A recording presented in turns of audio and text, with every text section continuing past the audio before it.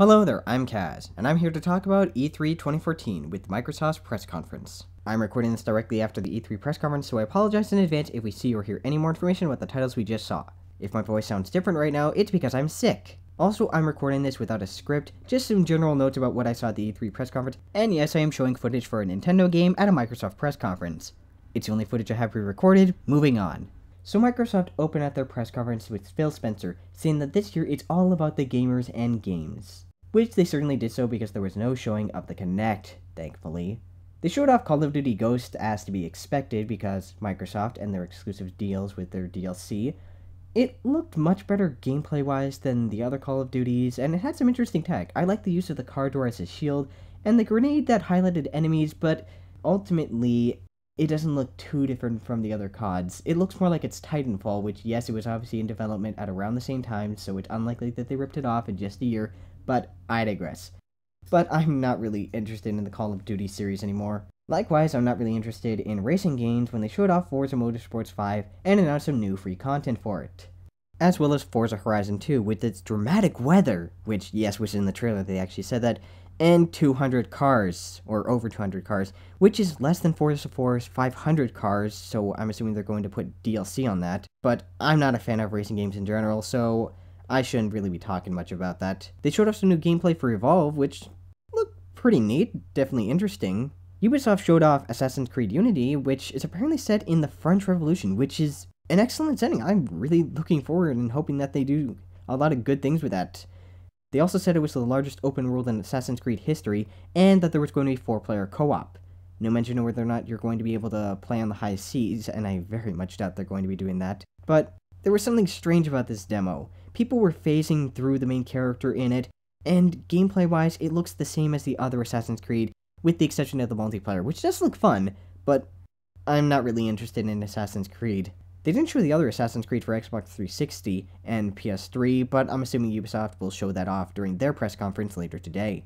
There were several montages of developers saying things like their favorite games, crossovers that they wanted. A few of these popped up, and they served their purpose as buffers between certain games and trailers. They were ultimately harmless, but they were fine. They didn't do anything for me, but they were neat to see. They showed off the Dragon Age 3 Inquisition trailer, and it looks pretty good. Again, not much to say. I probably won't be picking it up on Xbox One, but I'll definitely be looking forward to seeing more of it at the E3 press conference for EA. As for now, solid. Looking forward to it. Then they showed off Sunset Overdrive, which had no gameplay in its original trailer, but they showed off the demo right after. And it was just really wacky. That's the best way to put it. The main character was bouncing around, grinding on rails, shooting zombies with a grindhouse style to it. It looked like fun. It's the quintessential power fantasy, and it looks like it'll be a fun exclusive to have on Xbox One. Not much else to say. Then they showed the Dead Rising 3 DLC, which had easily the best trailer in the entire E3 press conference. It was just hilarious how they just made fun of the Super Street Fighter 2 Mega Hyper Excellent Edition AAA Alpha Omega nonsense that Capcom kept doing when they re-released games. It really did seem like they were doing an apology for Dead Rising 3. Dead Rising 3 DLC, out now. Sorry for Dead Rising 3. So, that was easily the best trailer, but I wouldn't say it's the best game. Then there was a new Dance Central game announced. Well, enough about that. Let's talk about Fable Legends. Actually, let's not. It's not very interesting looking either. It's a 4-player co-op multiplayer-esque title where you can be the villain. It's a neat idea, but I'd rather just play a game where the focus is solely being a villain, not splitting the focus between the game's mechanics on a hero or a villain. And frankly, it just doesn't look like a very fun game. But hey, it's Fable. It's not a very good series to begin with. Remember, Fable fans, you can send your hate mail to kazthegamerguy@hotmail.com. Then they showed off their next game, Project Spark, which is technically not a game. It's more like a game-making program, which is on Xbox One and PC. I'm sure the game community will make some great stuff with it, like the Little Big Planet and Little Big Planet 2 community did when they made those games and allowed people to create their own levels with it. And then there was that teaser at the very end with Conker, where they decided that Conker would be exclusive for Project Spark, or some kind of addition to it as DLC, which really got me irritated because they need to make a new Conker game. They really do. Don't put Rare on it. Rare is pretty much gone. They're just a name now. Get some other studio to make it, but make a new Conker game. Anyway, you can download it right now. I don't think they announced a price for it, or if it's free, but it looks interesting. If you're into creating games, then you should definitely check it out. Next, they showed Ori and the Blind Forest, and while Dead Rising 3's DLC had the best trailer, this to me looked like the best, most interesting game that they showed. Mainly because they actually showed gameplay, but I'll get into that.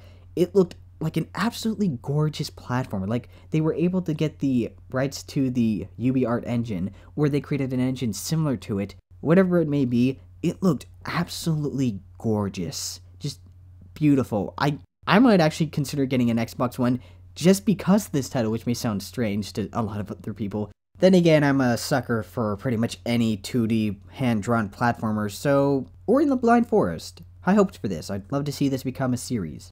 Then they showed off what was the biggest announcement at the show. Halo 5 Guardians. They showed off a new trailer for it, which had zero gameplay in it. They also announced the Master Chief Collection, which is going to contain all the numerical entries in the Halo series. Halos 1, 2, 3, and 4. They didn't have Reach in it, which is disappointing because I thought Reach was the best in the series, but that's just me. They're also giving Halo 2 the anniversary treatment, and you can switch between the original and the new version of it, as well as have the original multiplayer in the game. There's over 100 maps apparently, and it's also going to include a beta for Halo 5 Guardians, which they showed a trailer for and had no gameplay for it.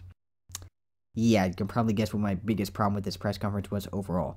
Almost all of the announcements contained zero gameplay. So what's the point of announcing it if you have nothing to show for it?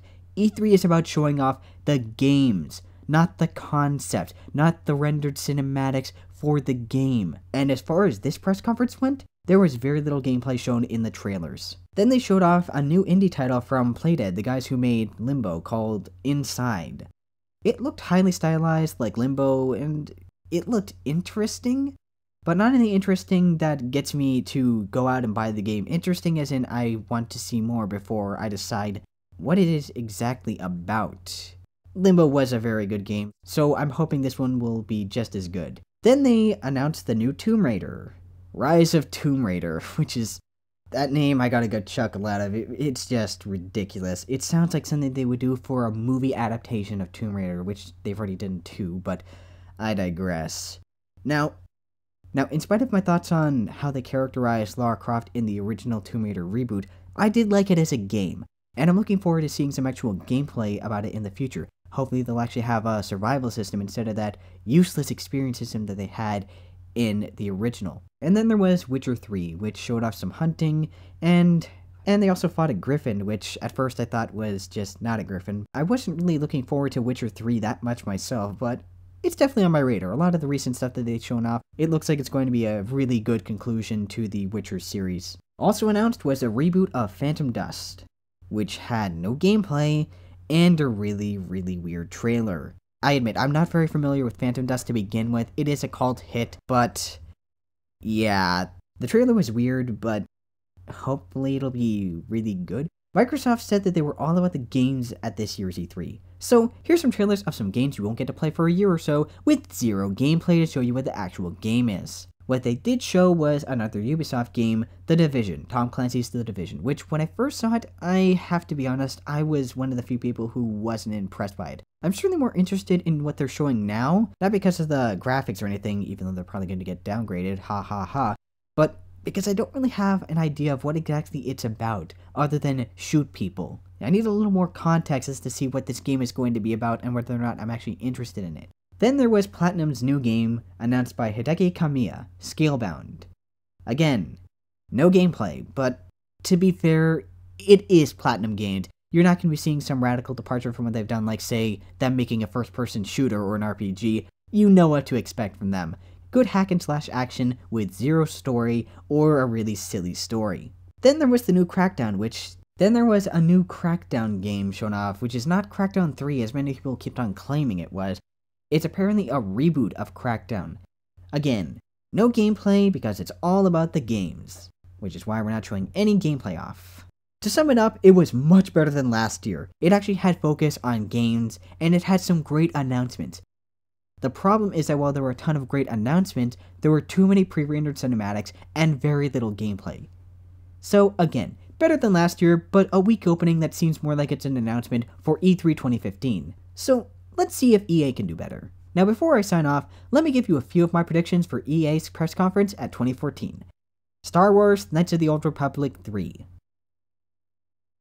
That's it. That's really all I can think of off the top of my head that they're going to show off and announce. A new Star Wars game, most likely Knights of the Old Republic 3. Amusingly enough, there actually was going to be a Star Wars Knights of the Old Republic 3, but LucasArts canned it.